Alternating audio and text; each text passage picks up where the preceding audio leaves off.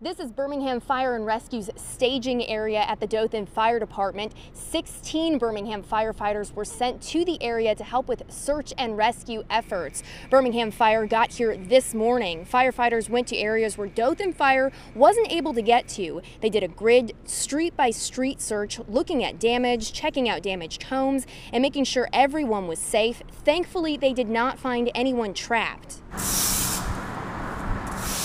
Just like we saw while driving through the city, Birmingham Fire found trees and power lines down. A lot of people were out cleaning up today. Birmingham firefighters tell us responding to disasters like this is just part of the job. Our obligation is to respond when neighboring cities need help, and so we do that. That's the reason we do it. But we also do it because we want to help. And just like when we had our tornadoes in Birmingham, Dothan came up and helped us, and so it's just returning the favor. Birmingham Fire and Rescue wasn't the only Central Alabama crew sent to Dothan.